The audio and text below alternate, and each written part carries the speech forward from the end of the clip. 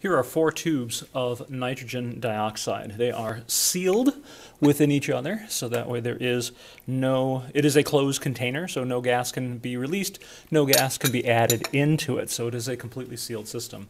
I have 2 pairs because we're going to use a control on each one, and on the left side I have hot water, on the right side I have some snow from outside, so we have an ice bath for the most part. What I'm going to do is take one of these, put it in here, so that way we can compare these two in color.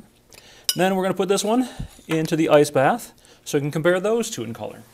We're going to let that sit for about 2 minutes or so, and then take a look at the differences and compare and contrast how the equilibrium has shifted due to the temperature change.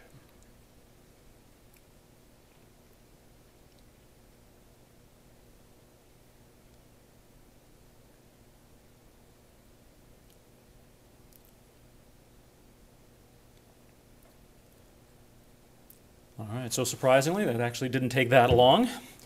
So you'll notice that with the hot water container compared to the control, there is a darker color in the hot water than compared to the control.